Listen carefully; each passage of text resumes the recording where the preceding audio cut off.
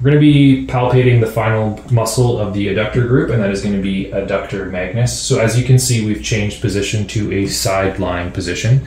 And there's a couple of reasons for that, which I'm going to explain. But for now, you're placing the person with side lying. The top leg is going up, bent out of the way, and we are going to be palpating the bottom leg that's on the table.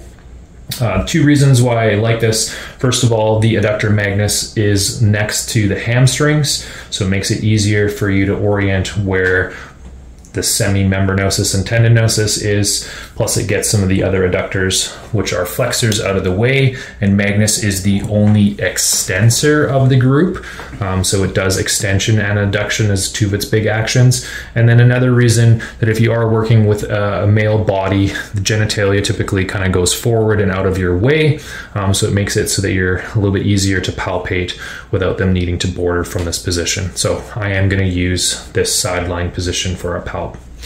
There is two heads and therefore two kind of separate origins. So the first thing I'm going to do is kind of follow up the hamstrings. This is at the bottom of the gluteals. I'm going to sink in and look for what is known as the ischial tuberosity.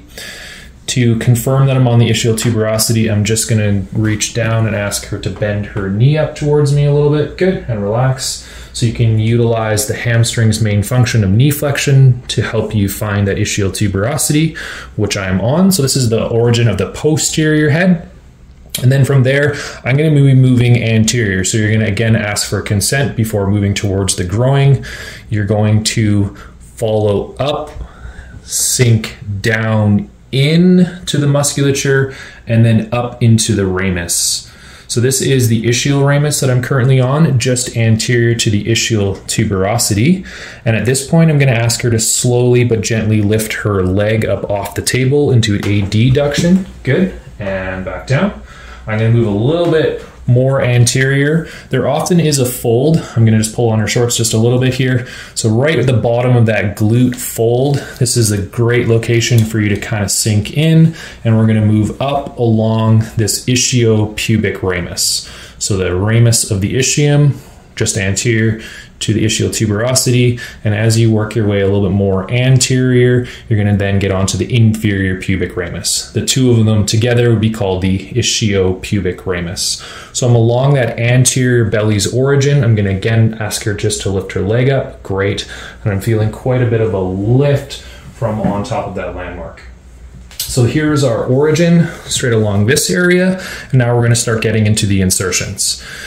For the insertion and where the muscle belly is, I'd like to find where the most medial hamstring, which is semimembranosus. So again, I'm going to take advantage of the hamstring by asking her to push into me here. Good. And now I can identify this semimembranosus and tendinosus and relax and bring the leg back down. So I found that border, and I know that Magnus is going to be just anterior to semimembranosus. I'm going to sink down, taking my time. Again, this can be very tender for people. Once you're down as far as you can, gently ask them to start lifting their leg up towards the ceiling. And as they do that, you're going to feel a lot of lift. Make sure that it's not them just trying to bend their knee, but they're actually trying to lift their whole leg straight up off the table. Okay, let's try that one more time. Lifting the leg up, great, and back down, and I can sink in. Deep in this area is going to be the first attachment for the insertion, known as the gluteal tuberosity. It's then going to be running down all the way along the Linea Aspera, that deep posterior landmark of the femur.